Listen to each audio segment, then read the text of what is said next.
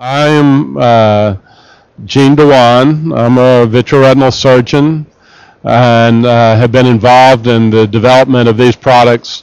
With these products originally came out of Johns Hopkins for the most part, and were now developed and very happily promoted by Iridex, who I work with. This product, Moist Air, and I have one of these devices, came from a need when I was doing a lot of fluid gas exchanges, particularly with translocation, and we were doing doing manipulations of the retina under gas, and it was like managing a giant retinal tear or something like that. And what we found is after about 5 minutes, we would start getting drying of the posterior capsule of the lens, and it would become more and more opaque. And after some time, we could no longer see to do the manipulations that we needed to do under the gas. And initially, we were trying to think why we were getting this opacity of the lens. And it became pretty clear because it was located more in the sector of the infusion line. So we began to study the gases that we were using. And when I very first noticed that I had a big problem was I was using one of the older Bausch & Lomb machines, and the machine had compressed tank gas. And I don't know if any of you scuba dive, but compressed air out of a tank is completely devoid of any humidity, partly because of the compression. So that's what's being used to inject in the eye. The good thing was you could get high pressure flows, but the very bad thing was that it was completely anhydrous. They had no water in it. And so this caused extremely quick opacification of the lens. Normally, room air in the operating room has about a 40% humidity level. It's pretty dry in the operating room, and that's because obviously of the air conditioning and other things, but it's much more dry than even normal air. So using the gas pumps that are in the machines today, we still have this very dry air. And so we began to use this humidifier to try to rehumidify the dry air coming out of the machines. What we found was in doing this, and just this amount of humidification, we were able to take the onset of cataract and opacity from about 5 minutes to 10 to 15 minutes of manipulation. Where it's the most important today is under doing fluid gas exchange for macular holes, where we're trying to drain the last little bits of fluid around the macular hole. And sometimes, and during diabetics, when we are trying to flatten the retina, we take out fluid, and then we notice there's some problem, and we do the fluid gas exchange, and we notice some problem, and then we take out the air again, we get a little bleeding, we want to take out the blood, we go back to fluid, then we go do a fluid gas exchange, and then we start getting a little bit of cataract. I don't know if that's ever happened to you, but it's a very disturbing thing. Sometimes you have to stop the operation, or worse, remove the lens just to see what we need to do. The humidifier extends that grace period of where you have a clear lens for about twice. So if it's 5 or 10 minutes, you can get 10 to 20 minutes of time. It's a very simple device. It goes in the line of your air. So what in this case, what we do is we take the device as a chamber. It comes dry. We fill it with the infusion fluid.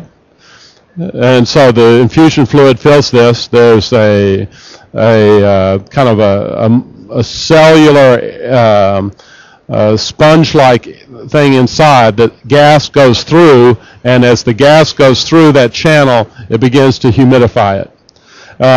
So that sits in the line. You can put it, some of the lines of the machines, I think all of them now, have a break in the line so you can put this in.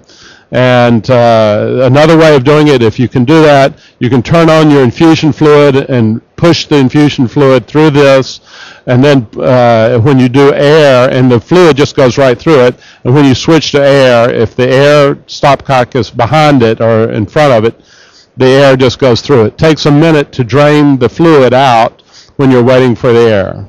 So I'll pass that around if people want to see it. Are there any questions about this? This is really quite useful on diabetics, macular holes, other things.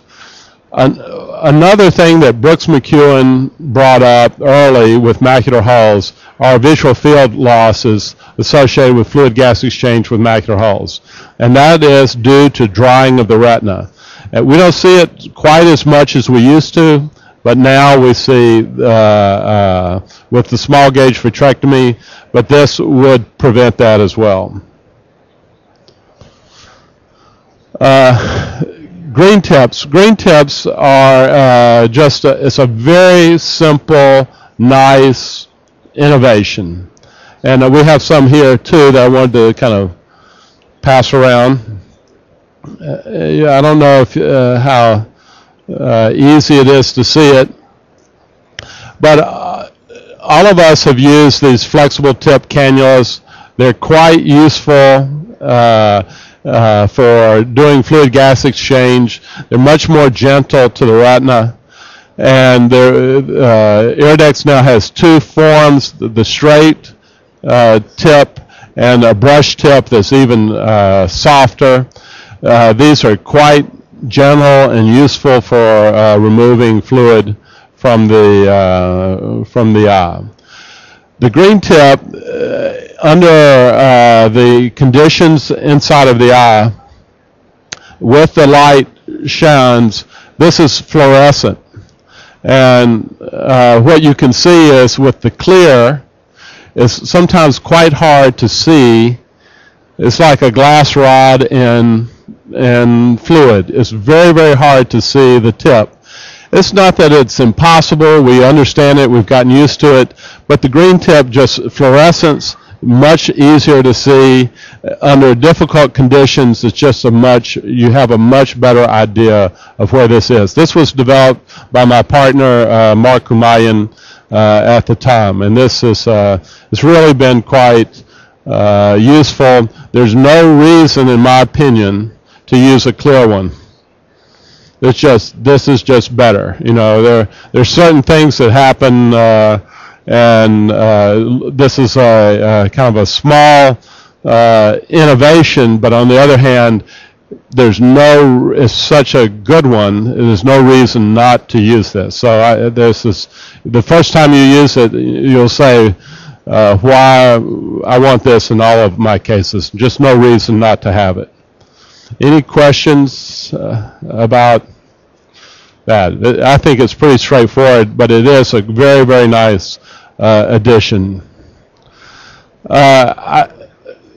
There are many ways of viewing the fundus today, and we use lots of types of contact lenses. We use disposable contact lenses. We use biome systems with permanent lenses, biome systems with disposable lenses. But anyway, it's not an insignificant cost factor for our vitrectomies, the disposable lenses. If you use, most of us, after, if we've been at it for more than 10 years or so, we're very familiar with quartz contact lenses. We use quartz contact lenses as our standard. And there's almost nothing better in terms of quality than that standard quartz contact lens. We feel very comfortable with membrane peeling and the like. But if you work in a hospital like I work in, where many people use those lenses, they get chipped, they get scratched, and even though the brand new one is good, the chipped, scratched, broken one is not. And it's really frustrating. And I got a watch some 10 years ago, and I bought it on an airplane, making a long trip and looking, and this watch was nice, and it had a sapphire crystal on it. And that sapphire crystal, I had always scratched up my watches and never could have a nice, watch crystal without a big scratch going right through the middle of it. And nice watch with a big scratch always made me annoyed. And I said, well, why can't we make, and they were beautiful, why can't we make contact lenses after sapphire? How expensive is that? And I was talking to one of my engineer friends and says, oh, now you can make, these are synthetic materials, and you can make them. I mean, this obviously it's absolutely the same stuff as rings for those of you that like beautiful sapphires, but they can make this perfectly crystalline artificially. Obviously, these don't have the dyes that make real natural sapphire beautiful, but they do have that anti-scratch resistance and break and chip resistance. And we have, if you buy one set of these, no matter how often they're used, no matter how aggressive the nurses are in cleaning them, they'll never scratch and they'll never chip. And I don't know, maybe y'all can tell me, what's y'all's guarantee for these things? Do you have a, I don't know what the guarantee is, but they could guarantee it for anything you want, because you're not going to turn them back, because they're not going to chip and they're not going to scratch, and they'll be very, that is the beautiful thing about these lenses. What I did once was just to demonstrate how robust they are. You can see there's a variety of these lenses. One thing about these lenses that is different than a quartz lens is they have a higher index of refraction. So you get a wider field. For the flat contact lens, the Plano contact lens, putting that on the eye, you have a wider field than you would with the quartz.